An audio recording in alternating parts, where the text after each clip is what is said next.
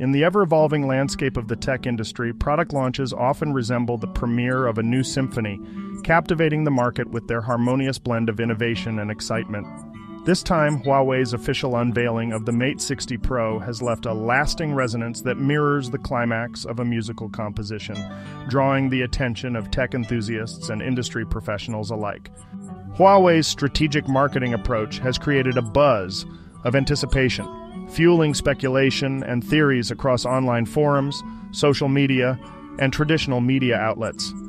The Mate 60 Pro has become the center of attention in these discussions, even before the upcoming release of the iPhone 15.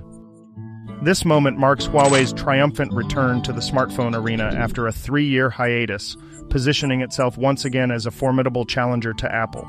The key factor generating this excitement is the return of the Kirin 9000S chip, a move confirmed by numerous bloggers and reviewers, and one that carries significant implications for the competition. Let's delve into the heart of this showdown by comparing the Kirin 9000S with Apple's A17 chip. The Kirin 9000S boasts an 8-core, 12-thread design with hyper-threading, although details about its manufacturing process and foundry remain elusive. While the chip's 5G capabilities are uncertain, network speed tests have demonstrated its ability to achieve 5G speeds, while the addition of satellite calling functionality has stirred considerable discussion. The CPU configuration includes one 2.62 GHz large core, three 2.15 GHz big cores, and four 1.53 GHz small cores, totaling 8 cores. Notably, it incorporates hyper-threading technology akin to computer CPUs and integrates the Mali G910 GPU, a noteworthy addition. In contrast, Apple's A17 chip combines 6 GPU cores and 6 CPU cores, manufactured on TSMC's nanometer process, with a high-performance core reaching clock speeds of up to 3.70 GHz. In terms of raw CPU performance, the Kirin 9000S scores 1056 points in single-core and 3,700 points in multi-core performance, placing it in the ballpark of the Snapdragon 888.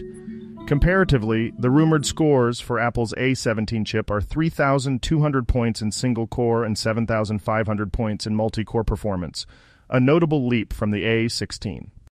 While it may seem that the Kirin 9000S lags behind by approximately 4 generations when compared to the A17, it's crucial to consider factors like the efficiency of Huawei's Harmony OS operating system and the surplus performance often present in modern CPUs, which might not translate into significant real-world differences. For those who have experienced the Huawei Mate 60 Pro firsthand, emotions are undoubtedly complex and deeply intertwined.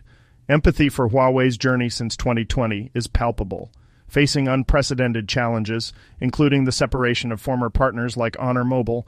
Huawei chose perseverance and innovation rather than surrender. Every decision and breakthrough during these 3 years is a testament to Huawei's commitment to delivering superior products to the market and consumers. Kirin 9000S chip powering the Mate 60 Pro is both a symbol of Huawei and a product of mainland China.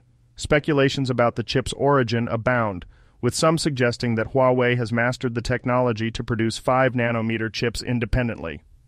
Others speculate about collaborations with domestic chip manufacturers like SMIC, Semiconductor Manufacturing International Corporation. Analyzing a label with 2035 CN, the CN suggests Chinese manufacture, while 2035 inches hints at production around the 35th week of 2020, coinciding with TSMC's sanctions. This fuels speculation that Huawei may have acquired these chips from TSMC before the sanctions took effect, though this remains speculative. The identity of the Kirin 9000S chip's manufacturer remains shrouded in mystery, leading to various speculations.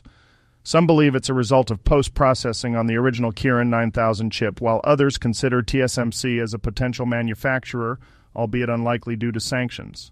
SMIC is another candidate, although its technology falls short of the required 5-nanometer standard.